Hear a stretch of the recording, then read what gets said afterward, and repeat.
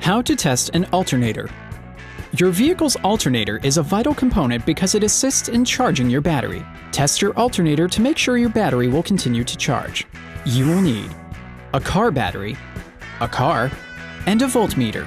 Optional, your car owner's manual. Step 1. Locate your car's battery, usually located on the left side of the engine if you're facing the front of the car. If it's not there, check the right side. Some cars even have their batteries under a seat in the middle of the car. Consult the owner's manual for your vehicle if you can't find the battery. Step 2. Connect the voltmeter to the battery while the car is off. Connect the red positive wire on the meter to the positive battery terminal, and connect the black wire on the meter to a bare metal grounding source, such as a nut or bolt on your car's frame.